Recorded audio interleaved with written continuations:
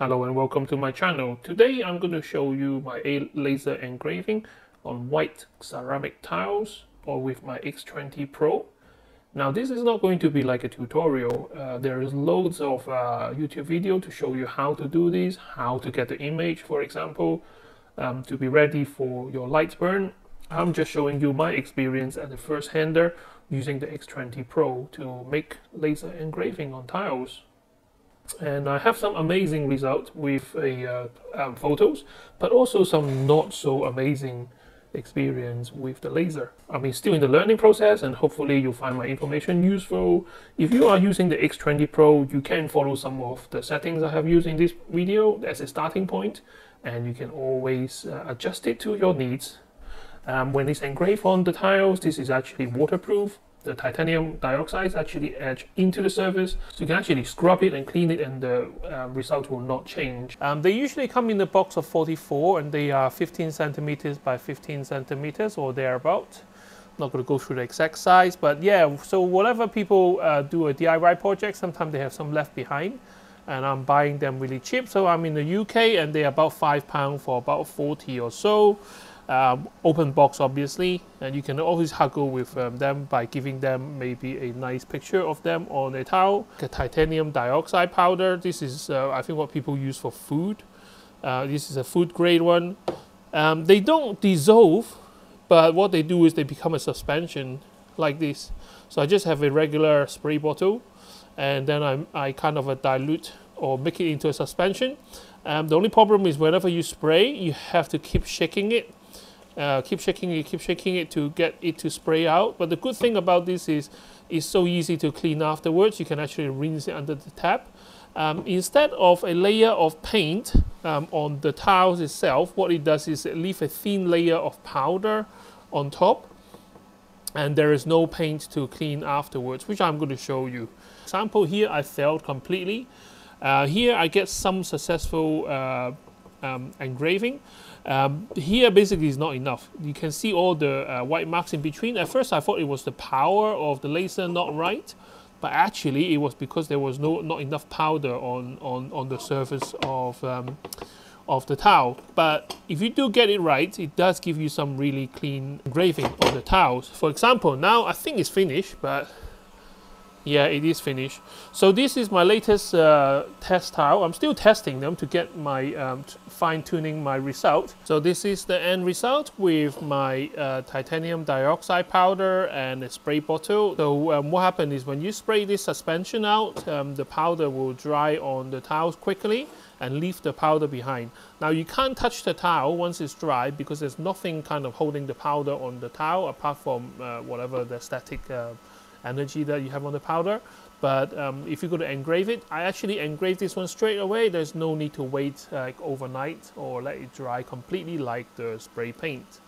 And the only problem with this kind of a method is that the titanium dioxide powder doesn't actually dissolve in the acetone or alcohol. So what they do is they form a suspension. So when you spray this onto the towel, you do have to give a good shake, but you have to constantly shaking this because it will settle down quite quickly, and you might draw out just the powder or the liquid, and then it will stop it from working. This one is the first towel that I got a happy result with. I'm really happy with this, but I also show you what happens when things don't go right. So this one here actually have quite good coverage, and I was trying the different power to see the best setting that I have. So this one here, I run it at 2000 millimeter per minute at 70% power. What happened was it actually burns away some of the towel coating. And if you run your fingers along, you can actually feel that there's nothing stuck on the surface, but actually it was engraving the white tiles. I don't think this happens with some of the lower power laser, but the X20 Pro, if you set it high enough, you actually vaporize the top coating, and then it will actually give you a lighter color rather than the stronger color. And you can see here the low power here is actually nothing engraved. In the middle there's a band here which gives you nice even color, and it's still quite smooth to touch. And then as the power continue, you actually get a drop in terms of color. in terms of blackness, and here it actually become a crater. So that actually kind of sunken into the tile. My method of preparing my tiles for lasering, so I got my tiles here, they've been wiped down once with acetone to remove any kind of coatings on top of the tiles when they come out of the box. I got titanium dioxide here with acetone, so I give a good mix. Sorry about the camera shaking because I don't have a gimbal on this camera right here. So I give it a good shake to make sure constantly spraying with a suspension rather than them being separated. I'm sure there might be a better method of prepping your tiles, but I like this one because it's quick and easy. I just need to make sure that I have a better spray bottle next time. Obviously on the white tile it's quite difficult to see what actually binds to the tile, but if you look at the side of the box you can see those are the titanium dioxide which is supposed to be on the tile. Some tiles have drops with thick powdering on there. That does not really show up in your final lasering because the laser is so strong that it's going to burn everything off anyway. So a bit of uneven is fine, just make sure that it's actually a coating of titanium dioxide on the tiles. And that's it, and I won't need to wait for it to dry. I will pick up a towel and put it into the machine, and you can see that the corner is still a bit wet, but it has only been like literally a minute or two. And I'm just going to put it straight into the machine. I just want to make sure that it is going to be where inside the tiles.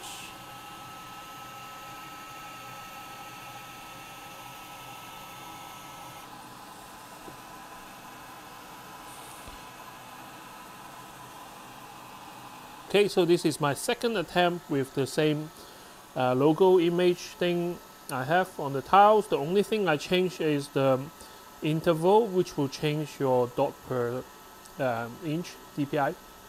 So this one is 0.08, the other one was 0.1, and I didn't change the power and speed at all. And I got similar result, but it does seems a bit darker. So I'm going to take this out and share with you guys what it looks like. Overall, I think it takes about an hour to do this one because it's doing line by line. As you can see,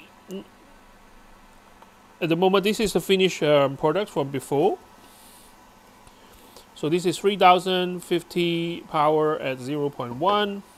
So this one is exactly the same power, same speed, but a different DPI.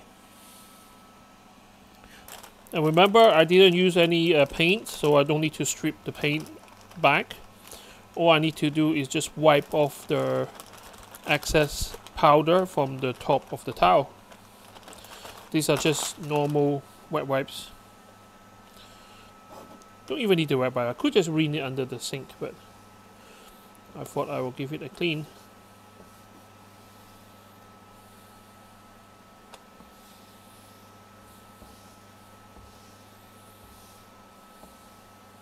Now if we look at this in a bit of more details, you can tell that I have made a mistake right here.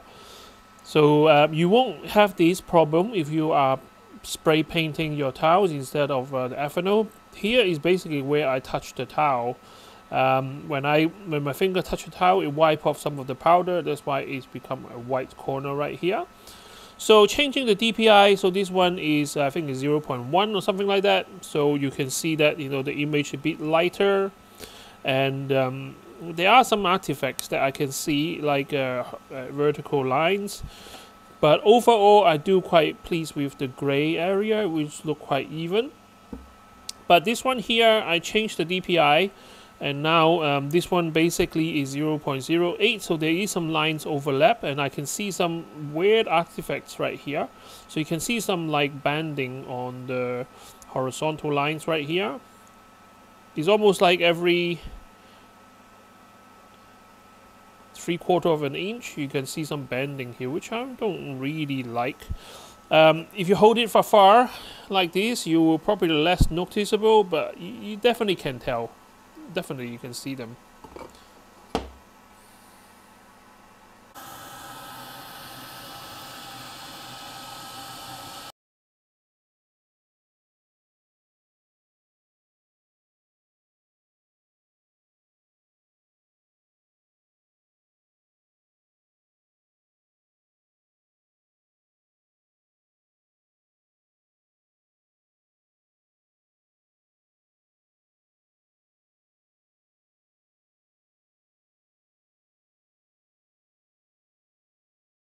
So here's my next project done. This one here, I try a different setting this time. I go for speed.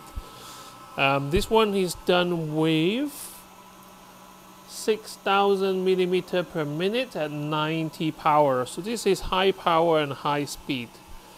It looks okay. I mean, there is a bit of loss of details at the fringe there, but to be honest with you, I think this looks quite good. This is an old photo that I took of my daughter, and I think it's turned out quite well. Okay, let's do a bit of cleanup. Again, just a simple wet wipes. This one have a lot more powder coming off because a lot of the tiles is untouched. Naturally, the photo has a white background, so it's just a bit more to wipe off. And to make sure I get a nice black, I actually overdosing this with titanium oxide.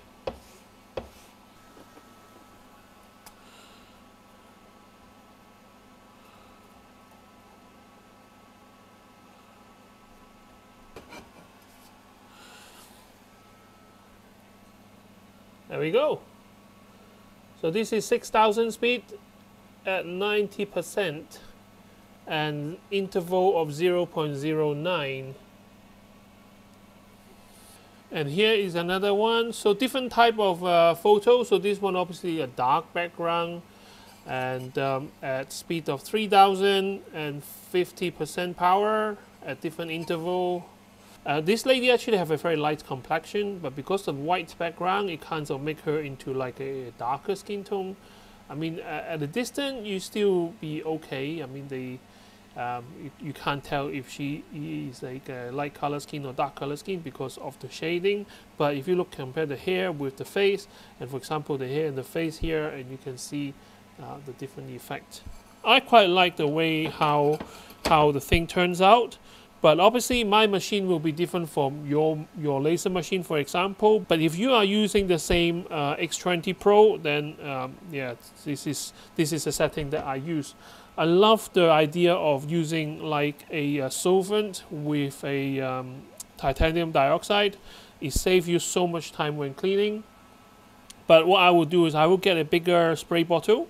The reason for that is that when there is a small bottle like this, when you have powder in the liquid that doesn't dissolve, you have to keep stirring it and spray. Even within 5 seconds, they all settle to the bottom. But at least if you have a bigger volume and the suspension should actually last a bit longer, and you're less likely to draw up powder and clogging the front. And this kind of spray bottle is the worst that you can have because the squeeze trigger here is so small, and each spray only come out a tiny little bit. You may as well use a paintbrush and just brush it on. Hope you find my information useful. Don't forget to share, like and subscribe to the channel to help me grow. I can't wait to see you next time with more interesting gadgets. Bye bye.